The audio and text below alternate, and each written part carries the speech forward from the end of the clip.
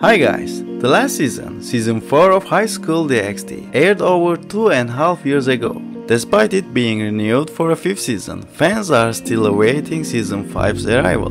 High School DxD has developed a loyal fanbase since 2014. The success of novel-turned-series can very easily be attributed to its plotline and brilliant dramatic effects. The anime series has been adapted from a very popular Japanese light manga novel. Season 4 of High School DxD aired in April through July 2018, spanning a total of 12 episodes. Soon after the 4th season's premiere, the series was officially renewed for a 5th season. Since then, there have been several delays with development due to the pandemic. Most likely, High School DxD Season 5 should premiere late 2021. Production was believed to have started in early 2020, but it got shut down because of the pandemic. According to some sources, the production resumed a few months back. Since Season 4 covers 2 volumes, 9 and 10 from the light novels, we expect Season 5 to adapt the next 2 volumes, 11 and 12. The upcoming season should kick off with the start of the middle class promotion test, while Issei, Akeno and Kiba prepare and get ready to ace the test.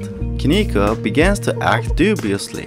Kiniko also comes to know about Issei and Ria's closeness and is not quite happy with the development. On the other hand, there is another massive twist. Azazel brings Office and the head of the Chaos Brigade to the Hyodo residence.